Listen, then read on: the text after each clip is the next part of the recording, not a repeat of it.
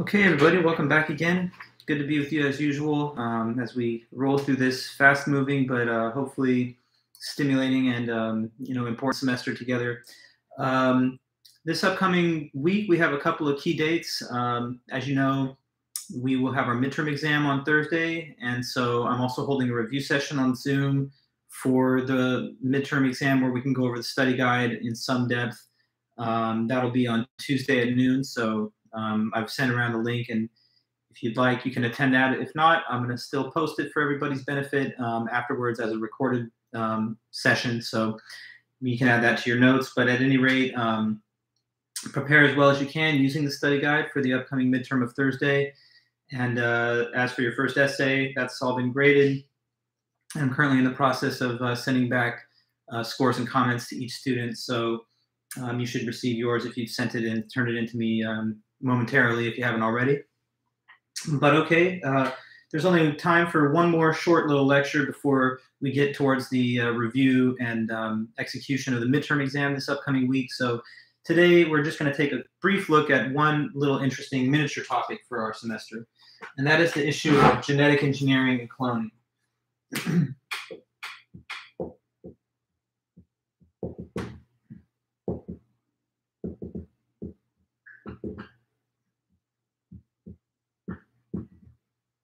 Genetic engineering and cloning, that's our topic of the day. Okay. Now, this is a class where we examine and study a lot of, current day moral problems and issues. That's something that I think adds a lot of interest and relevance to it. So, for example, we already touched on abortion and the ethics and the debate around that. And another contemporary, meaning, current day moral issue is this one, genetic engineering and cloning.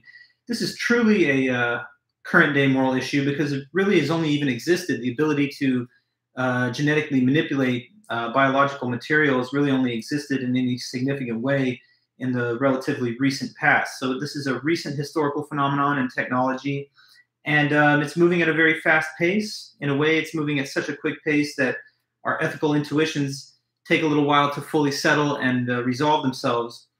We're some of the first people in human history to even pose questions about the moral, complexity of this particular topic. For example, AI, that could be another one that our previous forebears never had to think or worry about because such things just didn't exist when they were alive, but they exist now and they're developing at rapid pace. So our focus anyway for today's little miniature unit is to look more closely at this biotechnology. What are some of the basic moral questions that could be posed? Generally, some people ask whether or not manipulating genetic material for desired purposes is something that could be tantamount to playing God.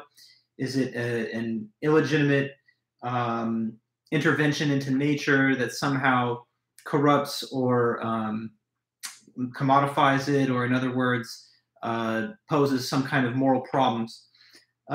If you alter genes to treat or prevent disease, is this morally permissible, or is there some argument that that's impermissible? Would it be morally permissible to use genetic engineering to enhance human beings rather than merely to just treat disease or disability? That's a major distinction that we'll circle back to, but in the ethical debates concerning this technology, some people argue that it's more easily to justify genetic engineering if it's done to treat or prevent a disease or a disability, but it's a little bit more controversial whether or not it's morally permissible to use that same technology to enhance human beings beyond a normal baseline of function. So, if I was born with a blood-borne genetic disease that made my blood not clot, you might say, okay, if we have a genetic technique that can be used to modify your genes to fix that problem, that would be fine.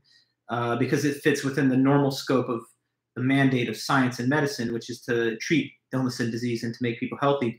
But what if I just wanted my child to be a little bit faster at running, or a little bit better at music, or, I don't know, like more talented at some other endeavor, whether it be athletic, academic, artistic, you name it. There are many ways that genes theoretically could be modified to enhance human potential rather than to just treat disease or disability. And so some people ponder the question, is one of those more easily to create a moral argument for than the other, or are they both justified, or neither, or what? There are many different reasons that people might want to use such genetic manipulation to improve the human race.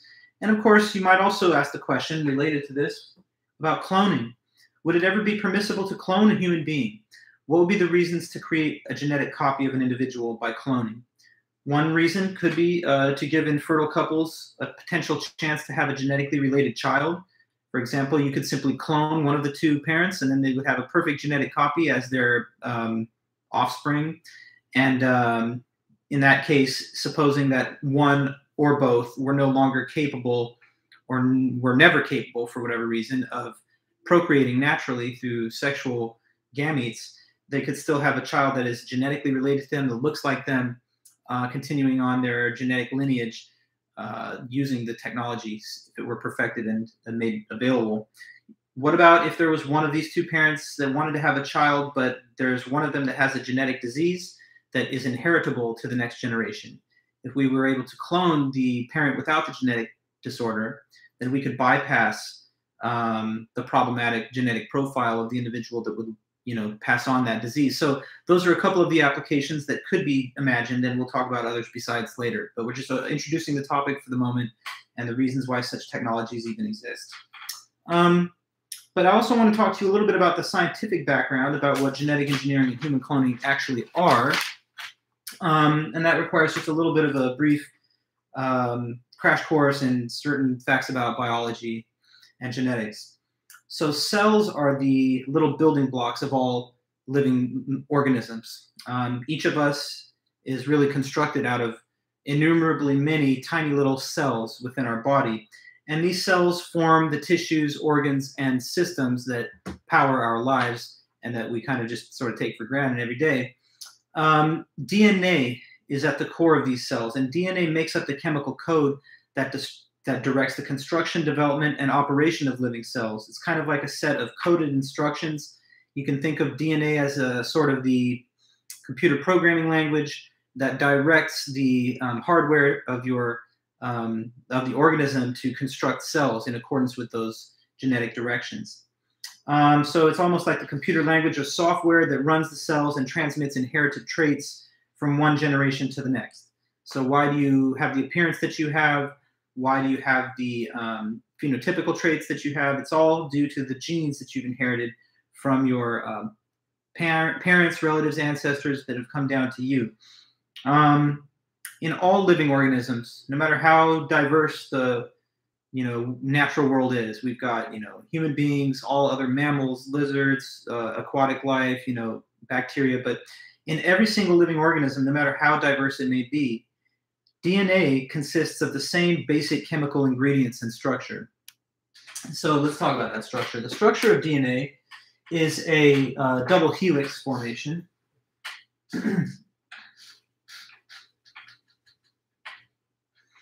So, right, the structure of DNA is a double helix kind of structure, which kind of looks like a twisted spiral staircase, like what you're seeing right there. And these two double helixes are parallel strands which are linked together by chemical crossbars, kind of like as though really a staircase where you have the rungs or steps connecting the two spiral arm rails of the stairs. So that's the structure of DNA, a double helix, parallel strands linked together by chemical crossbars. And each crossbar is formed by a matching pair of chemical bases. Those are known as base pairs. And surprisingly, beneath all the complex diversity of life that we see and that we experience, there are only 4 chemical base pairs that generate all of these different combinations. So let me say to you what those 4 base pairs are. You have A for adenine. You have G for guanine.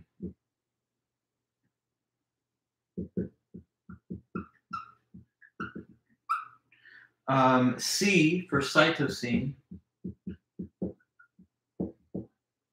And T for thymine.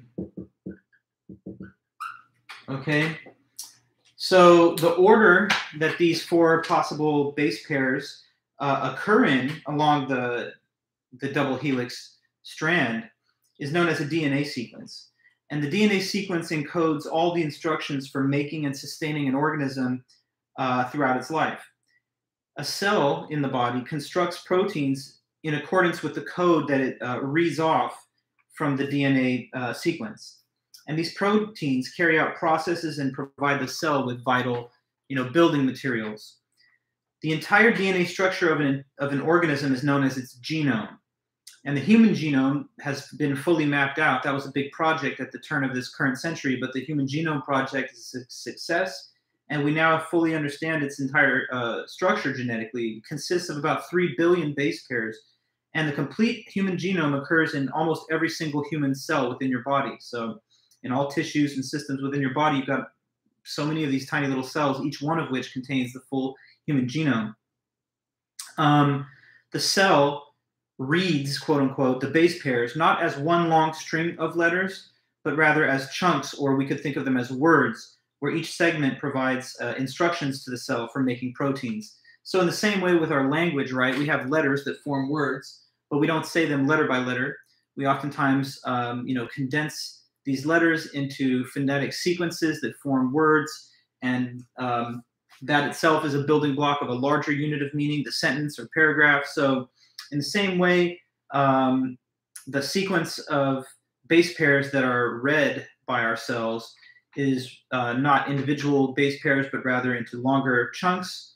And those longer chunks of the genetic code are known as genes. So you have individual base pairs that are aggregated into larger clusters known as genes. There are 3 billion base pairs, but there's only about 20 to 25,000 genes. And the length of the gene, it varies with the length of the base pair instructions that pertain to that gene. Every gene within us has a duplicate, one each from your biological mother and one from your biological father. In the nucleus of each cell, the genes are further organized into bundles, 46 bundles that are known as chromosomes. And these 46 are arranged into 23 separate pairs. 22 are the same for men and women biologically, but the 23rd chromosome differs, where biological males have an X and a Y chromosome, and biological females have 2 X chromosomes. So that's the basis for at least genetic specialization of sex at birth. Now, this labyrinth of genetic information is how the human organism is produced and sustained, and how individual characteristics are determined. This is, for example, aspects of your genes and chromosomes influence the appearance of your hair color, eye color, skin color, height, and so forth. Now, when the entire system is working as it's supposed to, the organism is healthy. But if there's a genetic mutation, which can sometimes happen, it can lead to devastating genetic diseases or disabilities. Some genetic mutations are acquired either randomly or through exposure to toxic agents in the environment, like radiation or smoke or chemicals. But many mutations are not environmental, and they come about rather through heredity. They're hereditary. And that triggers some mutations and diseases to reoccur in future generations. So, if you have a genetic disorder that you've inherited through a hereditary mechanism, then it's definitely possible that you could pass that on to your offspring, who would inherit your genetic features. And some genetic diseases arise from a combination of both, from both environmental and or hereditary factors. So human beings, we're such intelligent creatures compared to, I guess, at least other non-human animals on the planet, that we always try to modify the natural world to suit our best interests. That's why we've created things like medicines, transportation, communication systems, and even language itself. So in the same way, in consistent pattern with that, human beings have tried to, in some cases, intervene in the genetic constitution of our biological material to repair genetic flaws sometimes that we see. And this repair work that's done genetically is sometimes called genetic engineering. Other people call it gene therapy. It sort of just depends on the connotation that you want to attach to it. But genetic engineering, here I'm putting this in our written chat.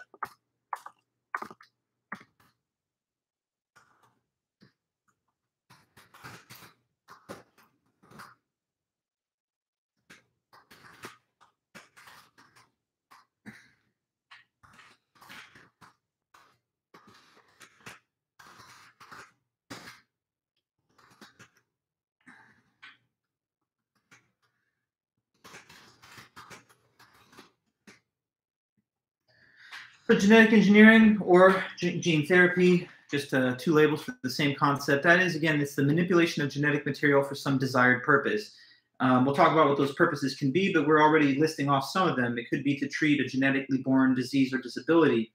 And there are three major ways that could be done. So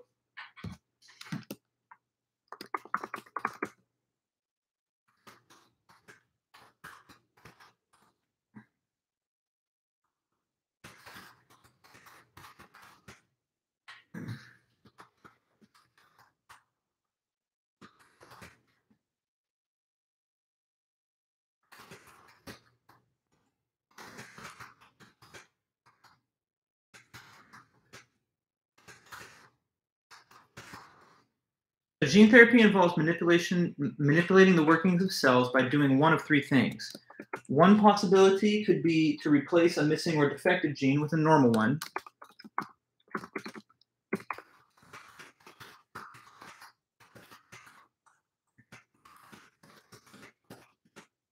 Okay. Second possible purpose could be to repair a faulty gene so it works properly.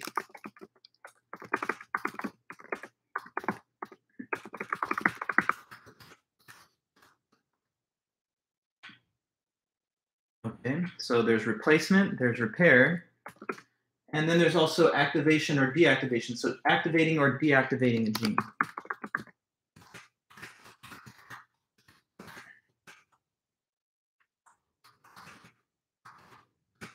Okay, so about each one. Sometimes the genetic problem is that there's a gene that's inside that is not working properly. So it needs to be basically replaced with one that does. And so sometimes genetic manipulation can involve the replacement of a missing gene that's not even there, or replacing one that was there but not working properly with a better and more properly working one. A second possibility is that it's not replacement, but rather repair. So instead of actually changing it out with a different gene, you just try to get it to correct itself or to modify it. And then the third case is activating or deactivating a gene. Sometimes there's a gene that should be active that's not working, and so you'll turn it on. And in another case, there could be one that's overactive or doing something undesirable, so you want to turn it off or to deactivate it. So far, most gene therapy has been of the first kind, that is to insert a normal copy of a gene into cells in order to do the work that defective or missing genes should be doing. But the thing is, it's not totally perfected, this technology. Delivering a gene to a cell is difficult, and it usually has to be done by means of a carrier, which is a virus. So the way that that's done is viruses, the way they work in nature, is they seek out certain cells, and then they transfer pieces of their DNA into those cells. So scientists have discovered how to harness this capacity the virus has to transfer pieces of DNA into certain cells by taking certain viruses, deactivating the harmful properties they have, modifying them so that we just turn them into vehicles to basically deliver designated cells or genes into cells. The genes can then cause the production of proteins that are needed to restore normal functioning. So, I mean, they're not delivering cells, they're delivering genetic information to the cells, okay, just to be clear. So the virus, right, in nature, when you get a cold or something, this thing latches onto certain cells in your body and transfers parts of its DNA into them. That's what causes the malfunctioning of certain, systems in your body when you become ill. But we are able to take some viruses and make them no longer dangerous, but maintain their ability to act as transferers of genetic information into cells. So then they just become these kind of vehicles that we use in order to be a delivery mechanism for desired genetic information to certain cells. Once that happens, if it's done right, the genes can then cause the production of proteins that are needed to restore normal function. One example of this that could be easily explained is the treatment of a disease known as hemophilia.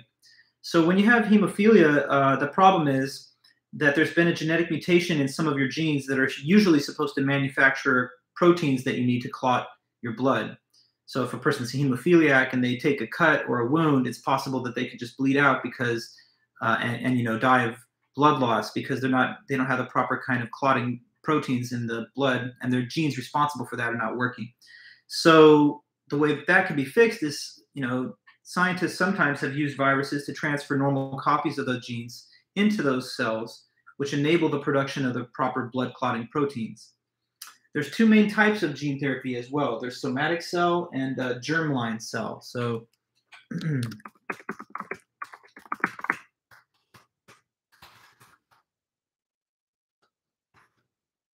so one of them is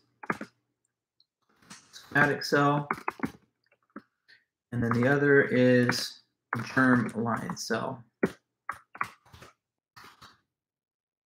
Somatic cell gene therapy, germline cell gene therapy.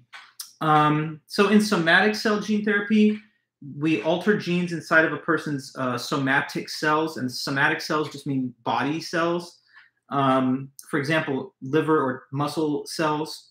We alter genes inside the body cells to treat or prevent a disorder. So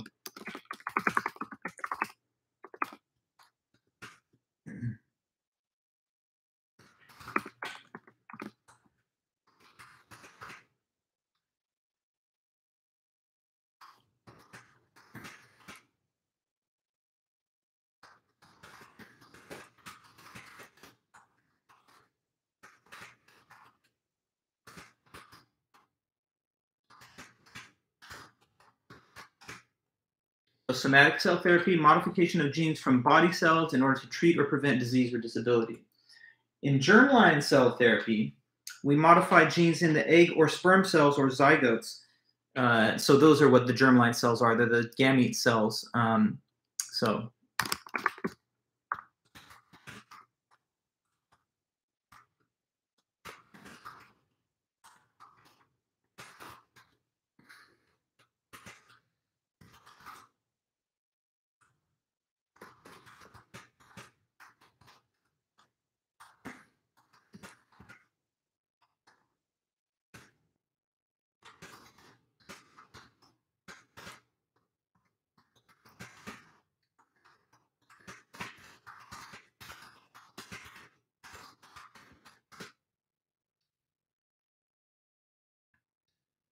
Okay, so germline cell therapy, modification of genes, but in this case from the egg or sperm cells or zygotes to treat or prevent disease or disability.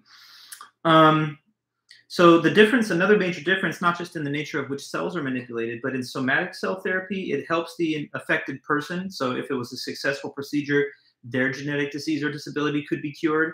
But with somatic cell therapy, because it's done to the body cells, the alterations are not inheritable to a person's offspring. On the other hand, if it's germline cell therapy and you're modifying the individual as a zygote or at the level of an egg or sperm cell, then those alterations would be inheritable to their offspring. Right now, germline cell therapy is not as well tested, and it's not quite feasible yet for widespread use, but it at least gives the hope or a dream to eliminate certain mutations from future generations altogether, in the same way that we used vaccines in the past to eradicate certain diseases like smallpox, and even in the current day, as you know, to largely suppress some of the worst effects of pandemic viruses that emerge. But some people also worry that in the effort to create these technologies that could manipulate genes and make it possible to eliminate whole diseases from the human genome over time, that if it was not done properly or if mistakes were made, there could be nightmarish kind of worst case scenarios, or that maybe the technology will be manipulated for purposes that aren't medicinal or that are not necessary. Maybe people will do it just to generate designer babies, and you then worry about shopping for or selecting almost as though on a menu the exact features, traits, etc. that you'd like your children to have. Is that a problem? Is it not a problem? I mean, we'll have some talk about that as we continue this little lecture. But the promise of the therapy drives research forward, and in the scientific field of biotechnology, there's a lot of, I believe, optimism about the ultimate ability of these technologies to serve us like previous technologies have served human beings. At the same time, though, to make it completely free of moral controversy, certain issues have to still be resolved. For example, it's difficult in every case to control these viruses that are repurposed as delivery vehicles for genes to certain cells. In some cases, we can't get them to accurately do that. And sometimes there's a risk that the virus carrier will be misperceived by the immune system as itself a disease and provoke an over-aggressive immune system response. So the field is still experimental with lots of studies out there, but few therapies approved for widespread medical use. Nonetheless, scientists do believe that safe and effective gene therapies, at least of the somatic type, are coming soon. There have been some more successful stories and some sad stories if you just go back over the case history. As one success story, consider this, it's mentioned in the book. In 1990, researchers conducted the first federally approved study treating a 4-year-old girl who suffered from a deficiency that resulted in a weakened immune system. And she had a certain gene that was missing. So a virus carrier delivered the normal gene to her immune cells, and it worked, and they gave her a normal immune system for a long time after that. But some other cases are not as happy in the way they ended. One example is, in 1999, 18-year-old Jesse Gelsinger had multiple organ failures and died during gene therapy because his immune system had an intensely negative reaction to the virus carrier that was being used. So because of this and other problematic results, the FDA for a long time suspended clinical trials that use those procedures. But in the more recent past, some of them have been resumed with just closer government oversight and restrictions.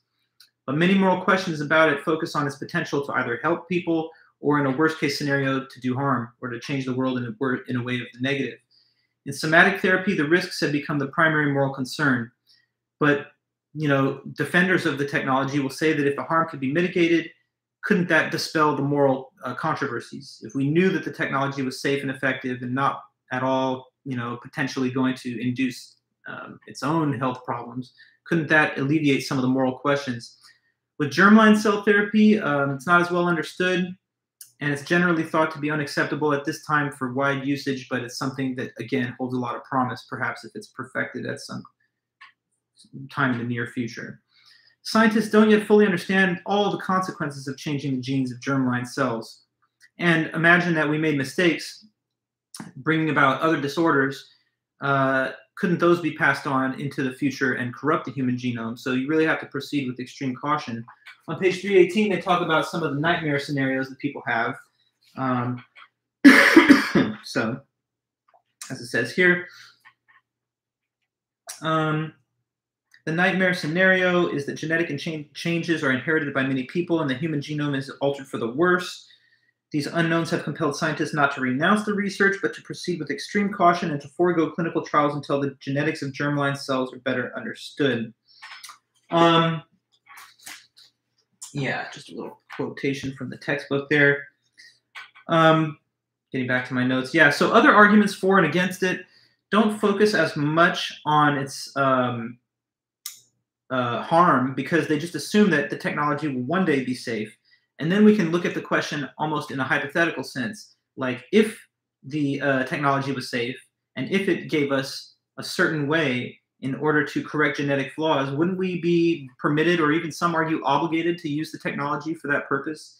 In the same way, if there were safe and effective vaccines for children to protect them, like their primary vaccine sequence that you get when you enter public school, some people might think it's an immoral act then to not provide them with the best protection and inoculation against disease that contemporary medicine can provide. So if the same kind of options were made available, maybe in even more powerful ways, genetic manipulation to prevent people from getting certain kind of heart disease or certain kind of current day illnesses, which genetic engineering could eliminate. In that possible future status quo, would it not be morally permitted, or some argue obligatory, to use such technology on people, including on children? So the pro argument says that if we could correct those flaws, wouldn't we have an obligation to do it? And what about reproductive liberty? Some people might say that in a world where we could do prenatal screening and see definitively whether an individual fetus was going to have some kind of genetic disease or disability, and we had the ability in the womb to affect a cure for that through genetic manipulation, wouldn't it be part of the autonomy of the parent to have the right to decide whether the child will have that disability or disease? Now, of course, reproductive freedom is not unlimited, as we've had a whole debate on that issue in a separate context. Some people think that germline cell therapy is not the sole choice of the parent. Some people would argue that it's disrespectful for the genetic diversity or individualism of the human being that's being born, thinking of them as something to be optimized, maybe for a purpose that they don't share. Some people think that it doesn't have the proper level of respect for human life. But again, those are just different opinions, and different arguments can be given to justify either view. Now back to cloning for a minute. We've talked a little more just now about the genetic engineering side of this topic. Clones. Who are clones? Well, clones are genetically identical entities. So that's really all that a clone is, but I'll put the definition here so that it's clear.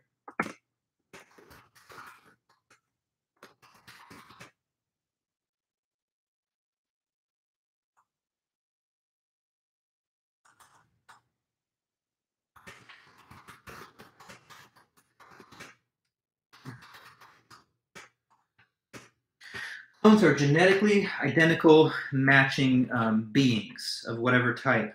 Clones in some cases could be just clones of cells, or clones of molecules, clones of plants, clones of animals, or even, at least theoretically, there could be made clones of a human being. So cloning is the asexual production of a genetically identical entity from an existing one. So clones are these genetically identical entities, but cloning, let's get that in there too. The asexual production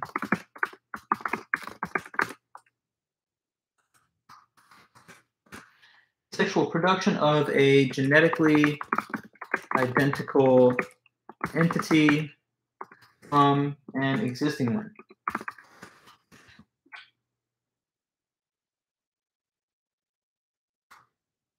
Okay, cloning. What is the act? What is the verb to clone? It would be to produce asexually a genetically identical entity from an existing one. Asexual production, so there's no interaction of sperm and egg when it comes to cloning. We'll talk about the exact process in a moment, but you take the genetic information from one individual and you use that itself to splice them into another by, well, we'll talk about the steps, the somatic cell nuclear transfer process, getting to that in a minute. But it's not a sexual process of reproduction. Instead, it's reproduction or replication of an existing genetic copy. In animals and humans, the genetic blueprint for the whole individual is in the nucleus of each cell in your body. In agricultural cloning, we've already done that, and that's quite common practice in agriculture. That's cloning of plants to produce a desirable type of crop or a desirable specimen. Sometimes we've also, for laboratory research purposes, cloned individual human and animal cells. There's even naturally occurring clones in the human world, but those are just identical twins. When the embryo is developing in the womb, when it's still in the early process of mitosis and it consists of just 2 to 4 cells, you can separate them into 2 and grow distinct copies. That can be done in vitro fertilization clinic, but it also, of course, happens naturally a lot of times to women that give birth to twins. You know, my siblings are triplets, so they started off as one embryonic whole that then split into 3.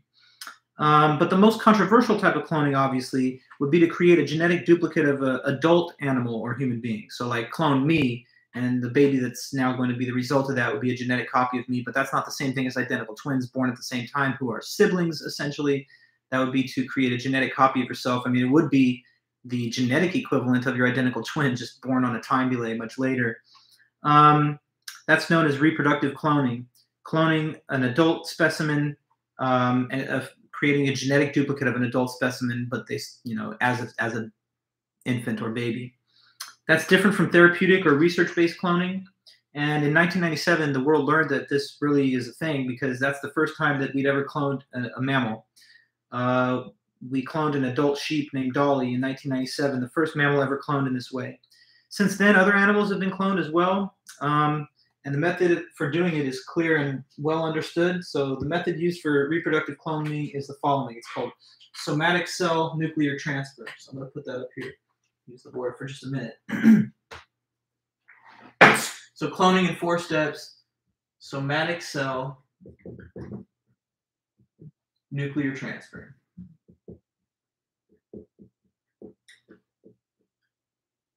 Okay, so there's a couple of steps. First step, take the nucleus from an egg cell. remove the nucleus from an egg cell.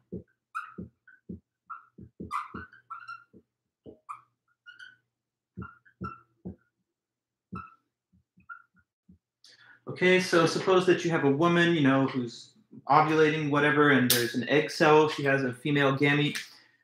You will take that egg cell with its nucleus, and you will extract the nucleus, removing it, so that now you just have a hollowed out egg cell with no nucleus in the center. Okay, so that's the first step. You have to denucleate an egg cell.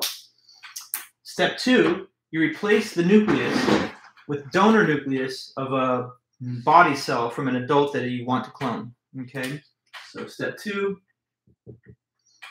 replace the nucleus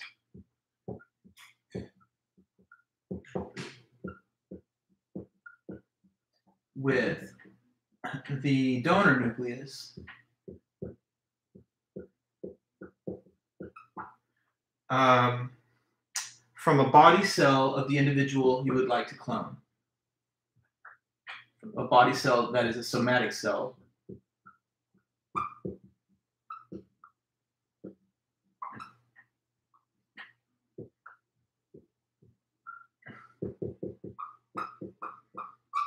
Okay, so what I wrote there is step 2, replace the nucleus from step 1 with the donor nucleus from a body cell of the individual that you want to clone. So you have your hollowed out nucleus, right? It's all empty.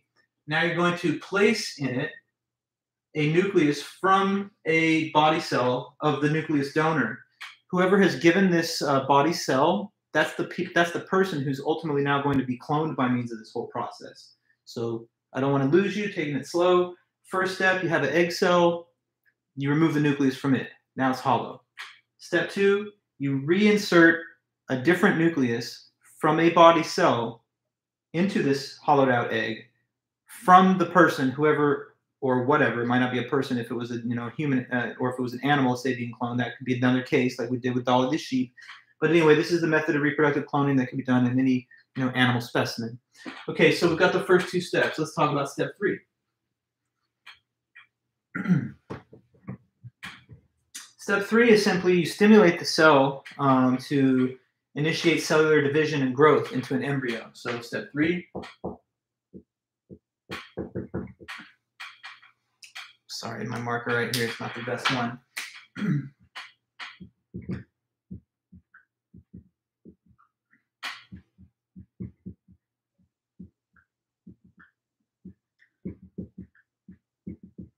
So it says stimulate the cell to begin mitosis by electrochemical means. You activate this cell to start dividing. That's known as cellular division or mitosis, to use the scientific term. It's not so easy to draw that, with my limited artistic talents, but, fire and brimstone, we got, electrochemical stimulation. Now the egg cell is starting to divide into, more than one. At that point, it's growing, it's dividing, so you transfer it into the host uterus. So this is now a cloned embryo. You transfer it into the uterus of the host, whoever you'd like that to be, for gestation and birth. Okay, so I'll just put the fourth and final step right here.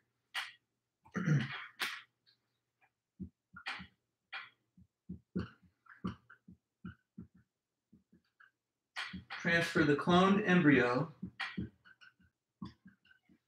to a host uterus for, gestation, that's pregnancy, and birth. Okay, so it says transfer the cloned embryo to a host uterus for gestation and birth. So you went through this process. You now have this dividing cluster of cloned genetic material. It's an embryo because it was an egg cell with a new nucleus that you started to cause division towards. Now that's going to be inserted into the uterus of a woman. Let's suppose this was a human. And then 9 months later, who's going to be born? A genetic copy of the donor of the somatic cell nucleus. So the egg and the nucleus can come from 2 different people or the same one. Imagine if the egg and the nucleus came from the same person. Who would that be a clone of? It'd be a clone of the woman herself. So if she's the egg cell donor, she's a woman with an egg cell. and she wants to make a copy of herself, say for reproductive purposes, like she wants to have genetically related offspring, it's definitely going to be genetically related because it's going to look exactly like, you know, an identical twin just being born many years later. The nucleus will determine the vast majority of the clone's DNA. So the donor of the body cell nucleus that is implanted into the hollowed egg, it is that individual whose genetic information is going to overwhelmingly determine the phenotypical traits and genetic profile of the cloned individual. There's some mitochondrial DNA that resides within the shell of the egg cell, but it's the nucleus that holds the overwhelming majority of content there. So far today, no human has yet been cloned. But the reason for that is not because it's not possible. It's definitely possible, and there's proof of concept that's been demonstrated with other mammal life specimens, so we know it could work. The reason is rather because scientists, politicians, and philosophers have written, you know, their concerns about the morality, the ethics, and even the safety of the procedure. Some of the criticisms, let's be fair, they're based on misunderstandings. Like some people say that, well, if we make a clone, then what is going to stop somebody from making a clone of, you know, Adolf Hitler or something, and, you know, trying to generate another comeback of, you know, the Nazi regime? Or what if someone wants to have a genius, so they clone Einstein and they put him to work solving all humans' problems? Or they want another, you know, I don't know, clone of Michael Jordan to have another run through The Last Dance and watch him get all his titles again. That's kind of based on a misunderstanding, though, because even if we could clone certain well-known, famous, intelligent, brilliant, whatever, iconic people, there's no guarantee at all. And in all likelihood, they probably would not be anything similar to their famous progenitors. The reason that's false is because genetic determinism is basically usually thought to be false. Genetic determinism is the idea that the individual's entire character, personality, and identity is fully determined by their genetic attributes. And that's false because we all know that there's the influence of the environment, and the time period, and so many other things, choices that one makes in life, experience, nutritional inputs that shape an individual's identity. If genetic determinism were true, then, you know, identical twins would always be exactly alike in all possible respects.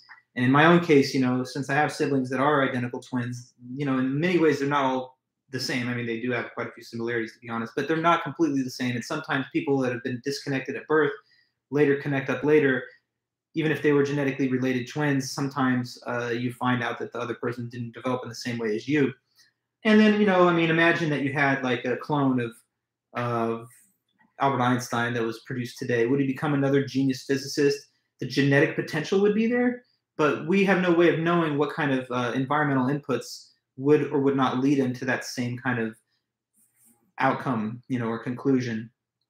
We would know that he has the predisposition to have such talents, like a Michael Jordan clone would have at least the genetic abilities that Michael Jordan has, but whether or not he would tap into them through effort, through experience, through the vicissitudes of life, you know, that's a completely different matter. So some of the concerns that, you know, we would just get into a game of copying people for our purposes, using them as means to our ends, it wouldn't necessarily at all lead to that result. And there's mention of that in the book. On page 319 and 20, it says, even if clones are genetically identical with one another, they will not be identical in physical or behavioral characteristics, because DNA is not the only thing that determines these characteristics. A pair of clones will experience different environments and nutritional inputs while in the uterus, and they would be expected to be subject to different inputs from their parents, society, and life experience as they grow up. You know, so yeah, like an Einstein born today would be living in a whole new era, way different from the world of the early 1900s when he wrote, you know, his famous Nobel Prize-winning papers on physics. If clones derived from identical nuclear donors and identical mitochondrial donors are born at different times, as is the case when an adult donor is the donor of the somatic cell nucleus, the environmental and nutritional differences would be expected to be more pronounced than for monozygotic identical twins, because the twins at least grow up in the same time period as one another, so that factor would at least hold fixed. But reproductive cloning, where an adult person clones himself, and we see, you know, a child born a generation later, they would have way different environments, cultures, and etc. to grow up within. And as it says, even monozygotic twins are not fully identical genetically or epigenetically, because mutations, stochastic developmental variations, and varied imprinting effects make different contributions to each twin. So that kind of gives some sense of context and perspective on the somewhat, I would say, simple-minded objection that it leads to exact genetic replicas to be concerned with. Those that support the prospect of human cloning point to the possible benefits. So some of the possible benefits of human cloning.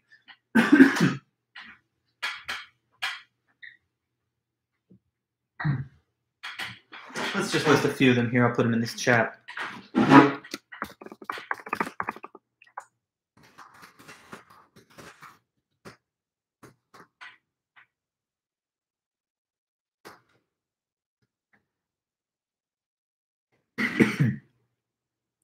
Possible benefits of human cloning. Let's see.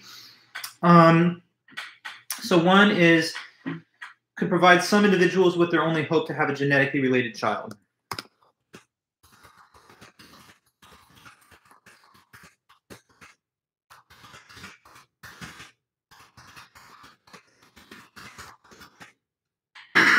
Sorry. So yeah, a little water. Genetically related children, so that's an important thing to a lot of people. To have in your life the opportunity to have a child that is genetically related to you, that's not adopted, that isn't taken on as like a guardian from someone else's reproductive path or from some other biological parents, but to be biologically, genetically related to your child. Now, some people won't have that option for a couple reasons. Sometimes there's issues of infertility. Sometimes there are people who have aged past their childbearing years, and they would not like to have missed their opportunity to have a genetically related child, even if they're past the age of child rearing. Maybe some people could not find a partner in life, and they just didn't have anybody with whom to have such a child, and they didn't want to, I don't know, avail themselves of a anonymous donor. So some might say, well, if you really wanted a child and you didn't have the ability to have one, couldn't you just adopt? And sure, you could, but to some anyway, they think that it's missing out on some essential element of the human experience or life to not have a child that looks back at you with the same kind of genetic inheritance as you.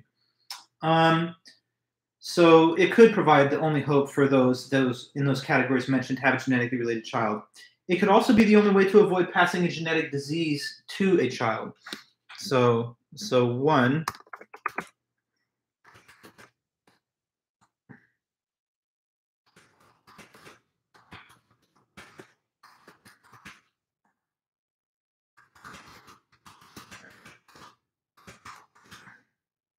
So, I mean, maybe a less prominent example, but you can also imagine, say, a couple where one of them has a genetic disease, the other doesn't, and they want to have a child, but they're afraid by mixing their genes together, one of them will contribute to this.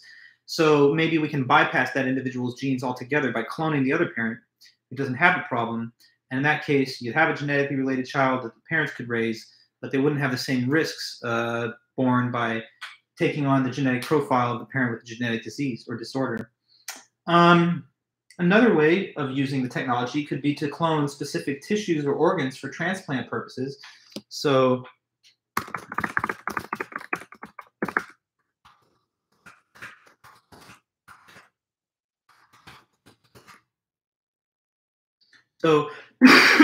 one thing to know about the technology associated with organ transplants is that sometimes the body will interpret the transplanted organ as some invasive, dangerous thing within it to attack.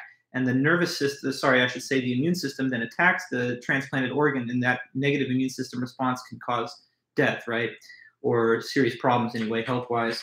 So imagine, though, that the thing being transplanted into you, if your organ failed, was not somebody else's organ, but rather something that was genetically a copy of your own.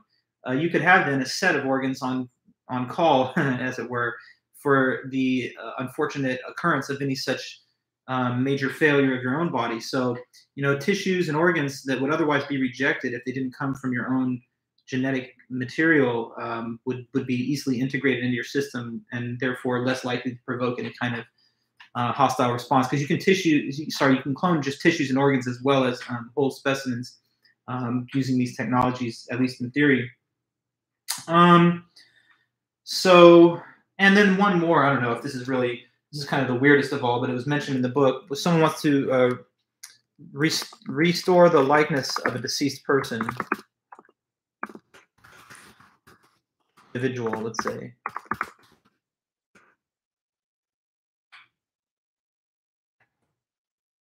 So, I mean, look, maybe somebody had a child that died prematurely, like in their tragically, like drowned in the swimming pool or something when they're 1 or 2 years old.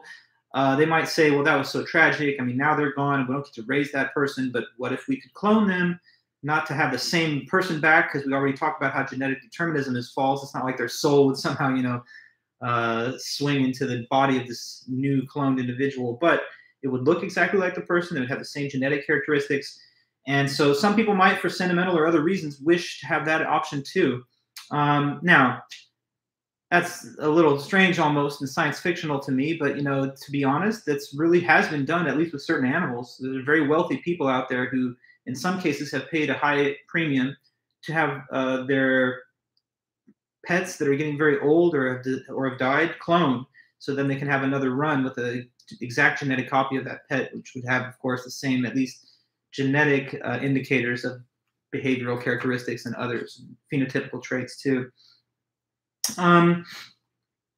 So again, though, it's a two-sided debate. Other people see the process as fundamentally immoral, like people are thinking about manufacturing children as products, which could be seen as dehumanizing or demeaning. But there's just a little bit of lecture content, so that's like a big spiel to introduce this topic and give you some of its background and what the moral complexities are. There's only one author that I really had for you guys on this topic, and that's John Harris.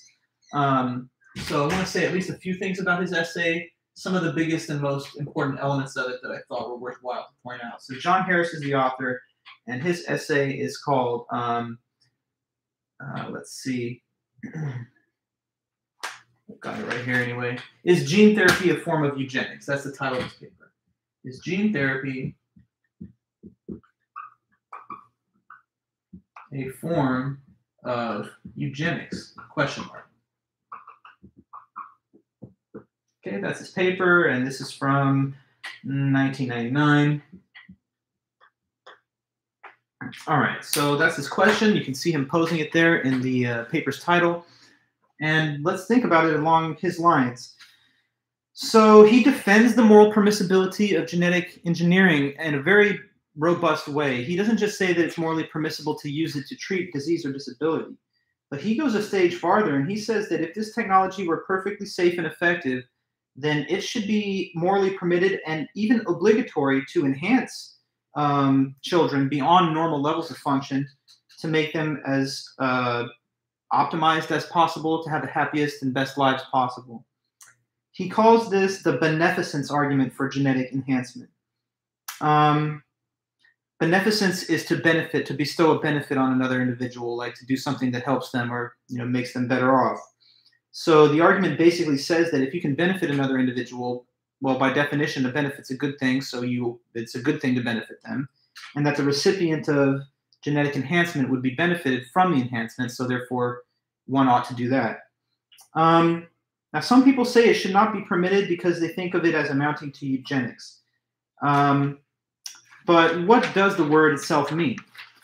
The word, he says, carries a negative stigma because some people hear the word eugenics and they automatically associate it with the horrors of, say, like Nazi Germany or any kind of similar policy where people want to achieve some kind of strange or perverse goal of racial purity through mandated sterilization of like undesirable people. If you think of eugenics in that context, then yeah, you'll think that it's wrong and it shouldn't be done. But he also mentions that the word eugenics does not narrowly refer to those kinds of efforts. In the broader, more contemporary context, negative eugenics is just a topic or a concept about using genetic material manipulation to prevent or treat disease or disability. So there's negative and positive eugenics, two different types according to the language used in the literature. So let me explain that here in the chat box.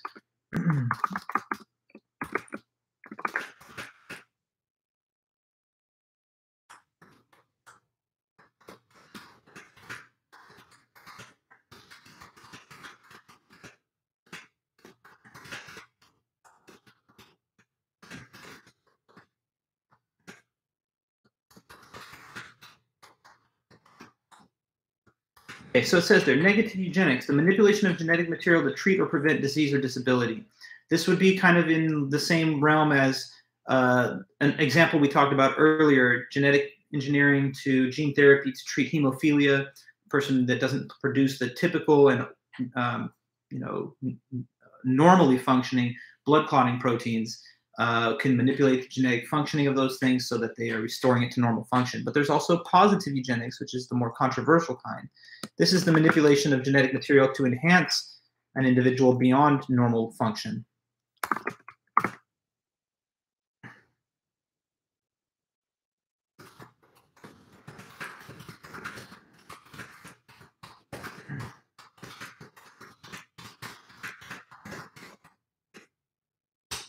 Okay, so if I want to make you tall, right, or a fast runner, that's not to treat a disease or a disability, because it's not like a disease to be normal height or to be average in the speed that you could run if you were trying to train athletically.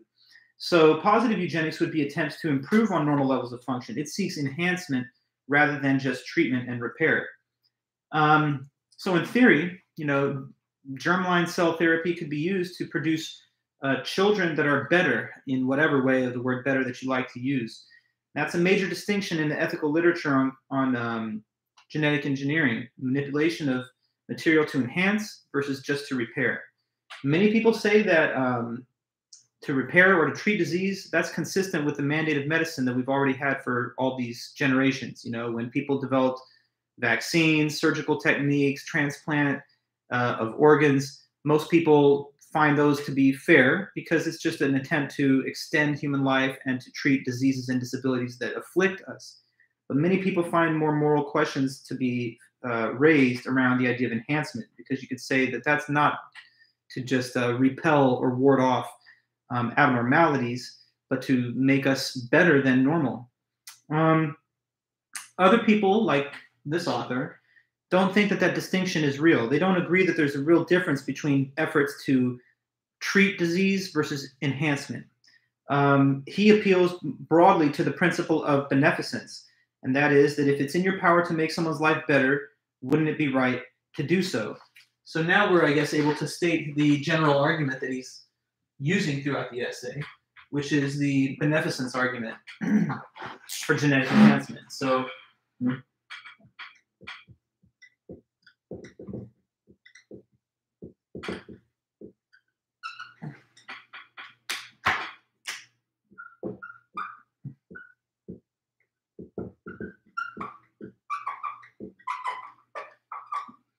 the first premise would just say that, beneficence with the letter C there. The first premise would say that if you can benefit somebody, if you can bestow a benefit on someone, then it's good to do that you should.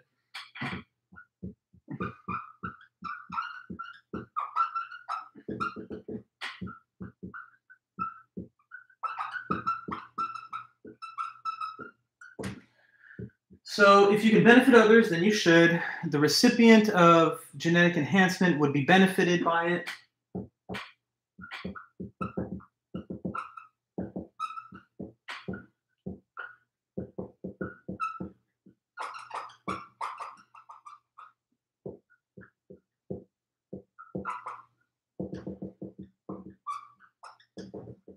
Okay, the second premise, the recipient of genetic enhancement would benefit from it. So the conclusion just follows. If you can benefit people, you should do that.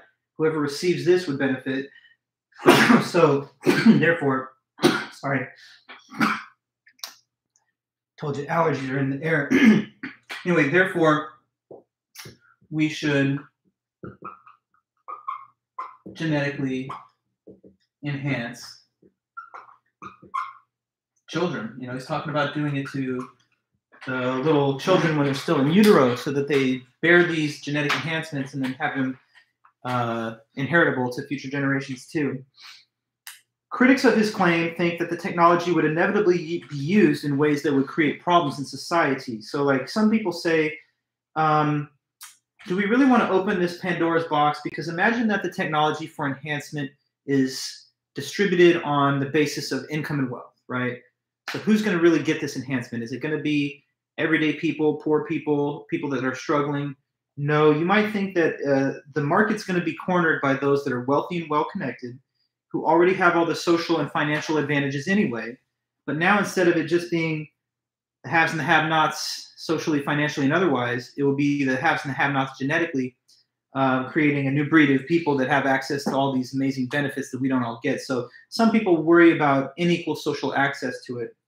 But Harris himself doesn't find that to be the most compelling counter argument, because he just sort of stipulates that, well, what if, it's a hypothetical, what if we could somehow allay those concerns? One way of doing that would be to somehow make sure that it's given out on a socialized basis to everybody, or that anybody who requests it can get it done for free, instead of having something that's restrictions on access depending on how much money or privilege you have. So anyway, is gene therapy a form of eugenics? He starts his paper by talking about two quotes. One is the definition of the word eugenic. The other is about encouraging the betterment of the human race. So eugenic, in the definition he lists, says, pertaining or adapted to the production of fine offspring. And the other quote is from this guy, Sir Francis Gallen, who said, it has now become a serious necessity to better the breed of the human race. The average citizen is too base for the everyday work of modern civilization. Civilized man has become possessed of vaster powers than in old times, for good or ill, but has made no corresponding advance in wit and goodness to enable him to conduct his conduct rightly. Okay, so from these two quotes, he asks the question of the title. What can we say in response to the question, is gene therapy a form of eugenics? He sees two possible answers to that question. Yes, and so what? Or no, so don't worry. So let me put two answers in the chat here.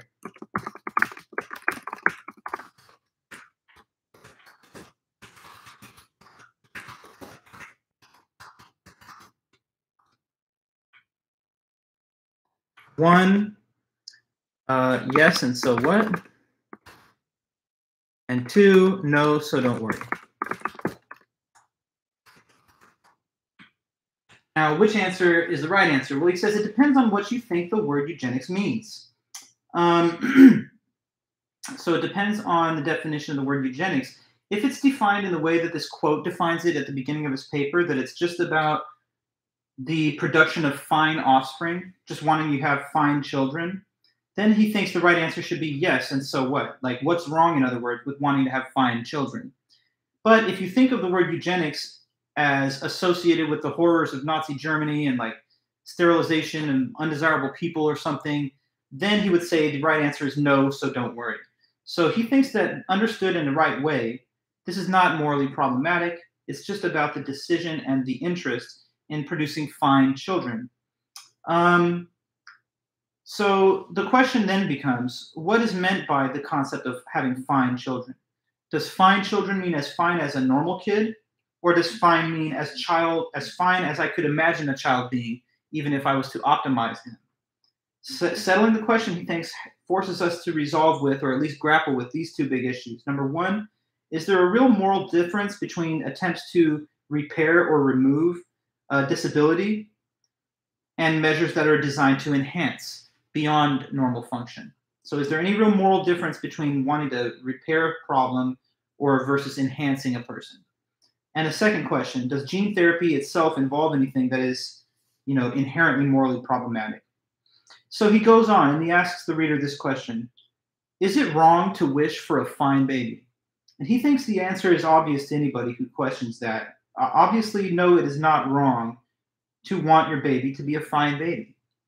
He thinks, to the contrary, it would be wrong to wish for the reverse. Suppose someone had a child and they're thinking the whole time, man, I hope this child has a birth defect or some other abnormality. Anybody who had those thoughts would be a perverse person, because you obviously want your child to be doing as well, to be as happy and healthy as possible.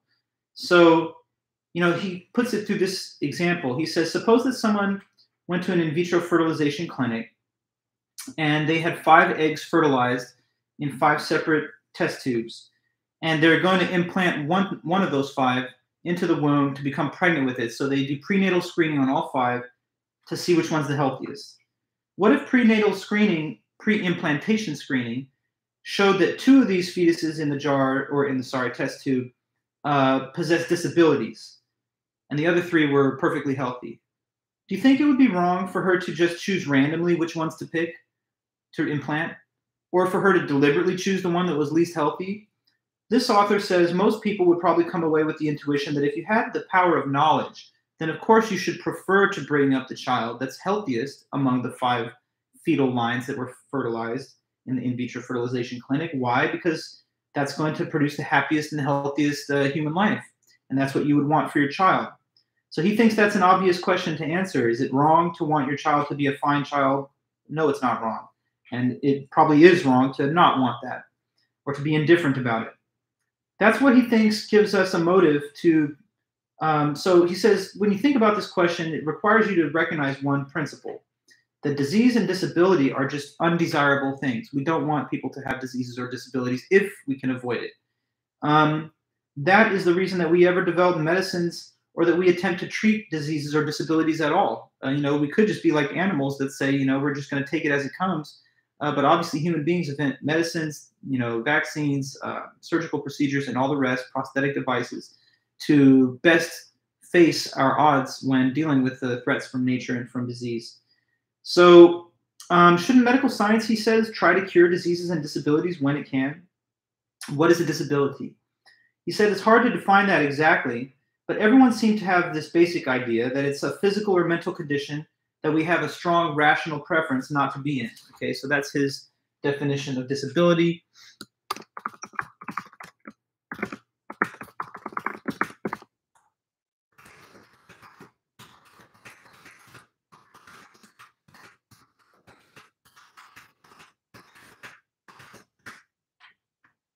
Physical or mental condition that you have a strong rational basis to not be in.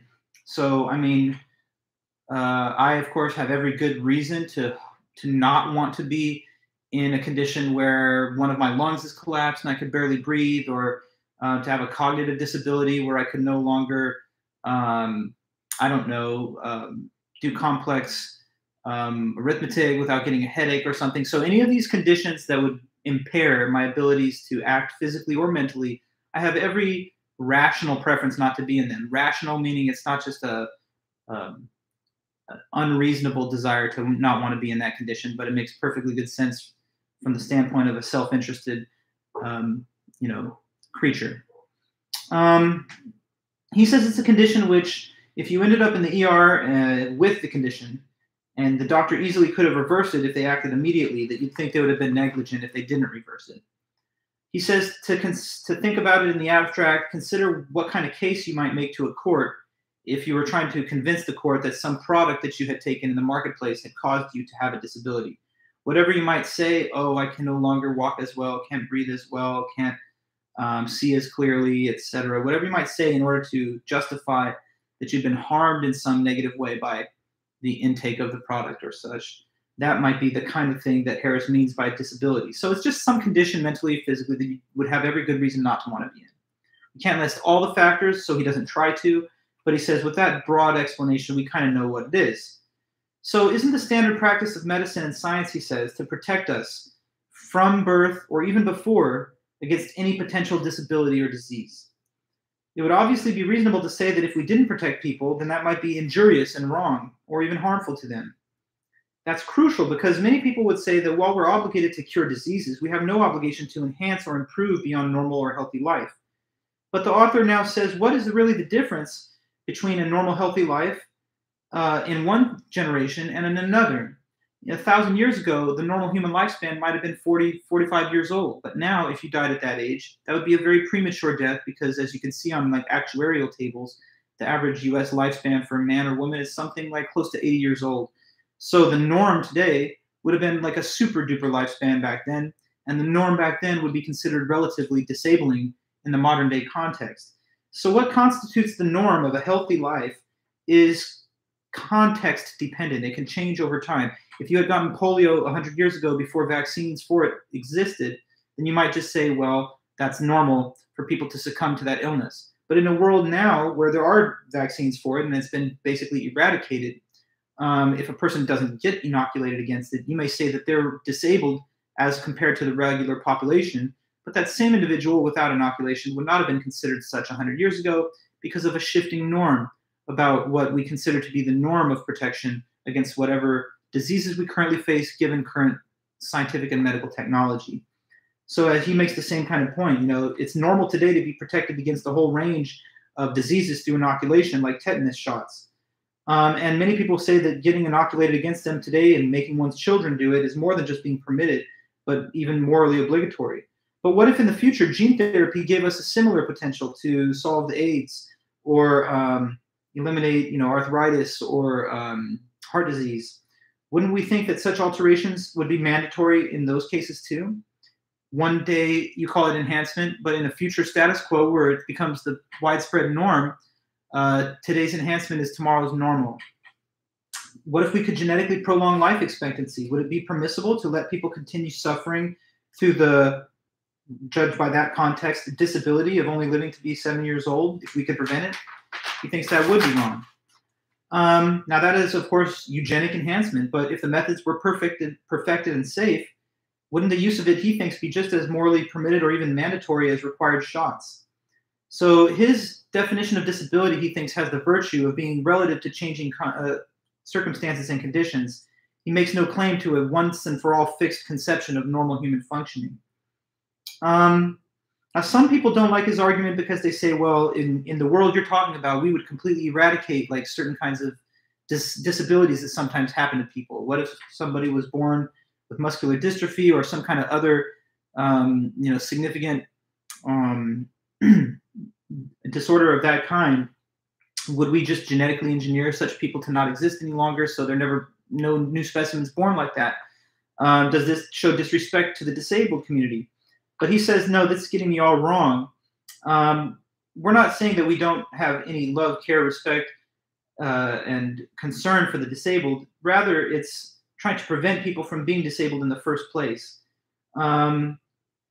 He says, no one's argued that people who are disabled have lower moral value.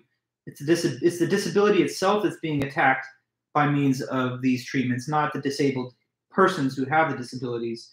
It also gives the genetically weak the opportunity to give birth to the genetically strong, so they don't have to pass on the same genetic disabilities and disadvantages to future generations. And same can be said in reply to any other arguments leveled in this same kind of context, he thinks. When eugenics gets the negative connotation, it's not because it's trying to cure disability, but because it discourages those who are genetically weak from reproducing, or that these people are less morally valuable. But he says in his way of looking at it, it's not that genetically weak people should be discouraged from reproducing, but that all people should be discouraged from producing children that would be harmed by their genetic makeup if we have the tools to prevent that before they are born. In fact, gene therapy allows the genetically weak to give birth to genetically strong, so says Harris. Now, if gene therapy could delete genetic disorders or repair genetic damage, he thinks the use of the therapy seems the same as any other kind of therapy, and to not do it would be equivalent to causing harm. So suppose the therapy was able to cure AIDS, hepatitis B, malaria, or even slow down the aging process or your susceptibility to heart disease. Individuals receiving these enhancements would be a new breed. But in such a world, failing to protect those through such enhancement, he thinks would constitute harm. Now, he says, think about it. A person today would have a shortened life expectancy if it was only 50 years, because they'd be at a disadvantage relative to current norms. But if we could enhance longevity beyond the 70-year lifespan that we see today, then it would be equally disadvantageous in the future not to do that. He finishes with the aviation analogy. Okay, so I wanted to mention this as I close his little discussion.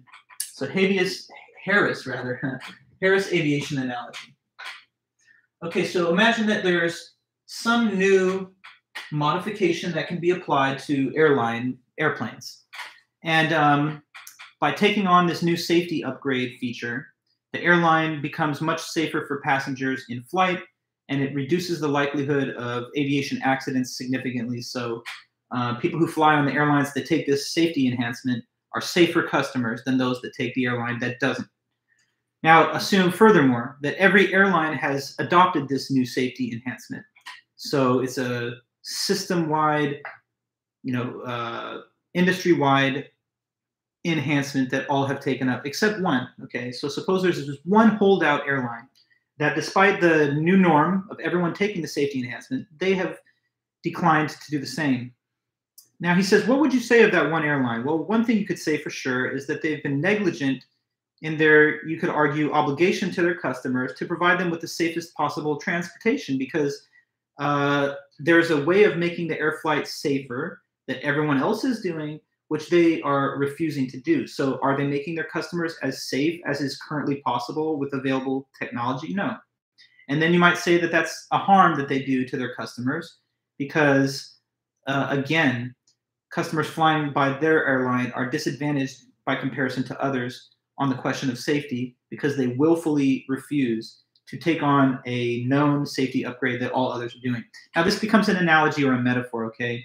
This holdout airline is supposed to be placed as the equivalent of, say, a parent that refused to genetically enhance their children in whatever ways we've described here in a future status quo where that becomes the norm and the widespread norm. In that same way, their child is like the passenger by analogy that flies on this holdout airline. They're not gaining the same kind of advantages and protections that people are in all other cases. So the decision not to have imposed that enhancement on the safety feature of the airline stands just as the same kind of moral questionable nature of parent or parents that would withhold on genetically enhancing children of theirs in a future world where this is normal, safe, and widely distributed. So I know that it'd be nice to hear the other side of the argument, but we do have to keep in mind the pace of the semester and how quickly we have to get through a lot of stuff. So this was my last lesson for you guys on this new material before we get into our review sessions. So I definitely invite you, as I was saying before, to attend the review session on Tuesday at noon. You can find the link in my previous Canvas announcement. And aside from that, I'll be sending around our tests on Thursday and getting back to you with your Essay 1 scores. So everybody have a great night. It's been great seeing you and talking to you, and I'll hear from you soon. Okay, bye-bye.